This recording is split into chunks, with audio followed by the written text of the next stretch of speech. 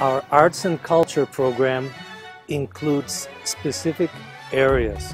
One has to do with art as a way of expressing ourselves through painting, through sculpture. We strive to educate the mind, but we also strive to educate and form the heart. And this is very important in art. Music is the possibility to express ourselves in a sublime fashion which no other art can give you. They learn the history of music. They learn, obviously, how to read music, from violins to cellos, from percussions to keyboards. The instruments together form an orchestra. We have public appearances of our orchestra in different dates in the school year. This is not just the art of Mexico or of the state of San Luis. This is the art of the world.